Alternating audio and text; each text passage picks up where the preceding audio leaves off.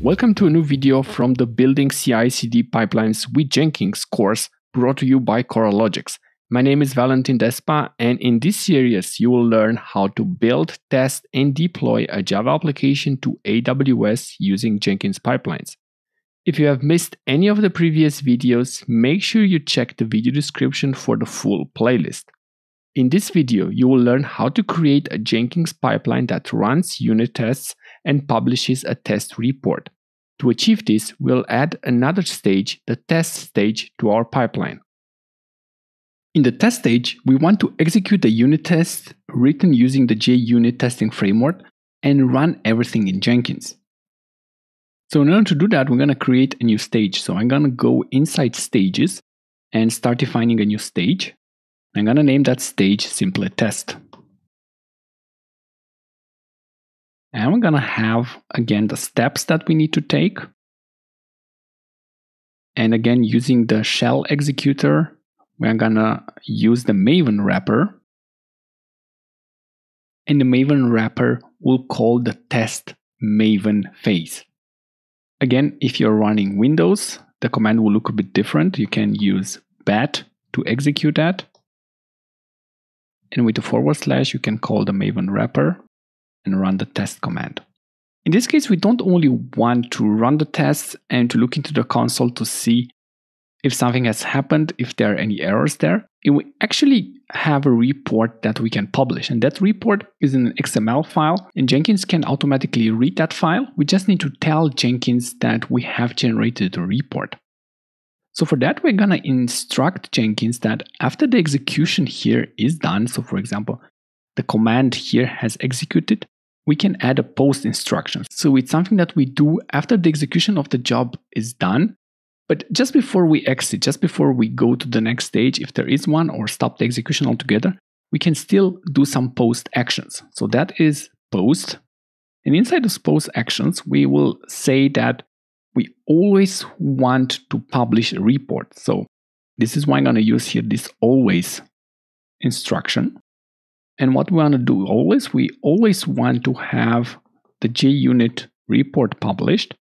And all we need to do here is to specify a path. Now, path to this is relatively easy because you can see here that the tests are located inside the target. And then we have this Surfire reports. And we'll notice here some XML files that we will use.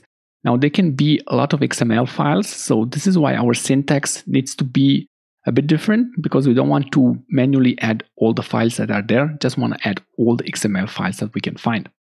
You can notice that all the files start with test, then there's a name in between, a package name, a class name, and then they'll end in XML. So for that reason, we're going to write something like test dash, and then with the star, we'll say anything that is in between, and then that ends in XML.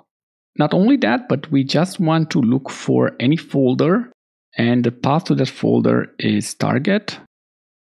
And we have this additional subfolder, Surfire reports. So I'm going to add that as well. And make sure that you don't make any spelling mistakes here, because then the path will be invalid. So this is the main idea with the test stage. We're running the tests. When the tests are executed, these reports will be generated that Jenkins can understand. We just need to tell Jenkins with this post command, with this post instruction, that will always be executed. So we're not interested if the tests, if the commands before failed or were successful. We always want to have the unit tests published, especially if they fail. We just want to look at them and to understand which particular test has failed. So I'm going to save this, and I'm going to commit and simply say that I've added the test stage.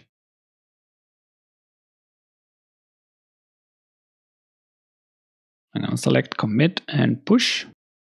I'm going to push the changes to GitHub. I'm going to go back to the pipeline and click build now. I'm going to start again the pipeline. And this time we should notice that we have an additional stage. So initially the report may not appear, and it takes a few runs for it to show up here. So I'm just going to start the pipeline 2 or 3 more times and make sure to refresh the page at that stage. But after that, you should see that graph appearing. So after 2 executions, you will see here this test result trend. This blue representation simply means that everything is working properly. Blue is a good thing, red is a bad thing. You see here that we have a total of 2 test cases. It's not a lot, but it's definitely enough. So the next step would be to go back in our code, break a test, and make sure that this pipeline then will fail and that this report will be updated. The best place to start making changes is inside the source, main, Java, and we have here a service which is called the add service. This is practically the service that is doing the work of adding 2 numbers. Now let's say a less experienced developer simply forgets what this code is supposed to do and removes something from it, and for example will only add A but will not add B or not assign B to anything. So again, I'm gonna commit this, push it, and run it again in Jenkins and see what happens.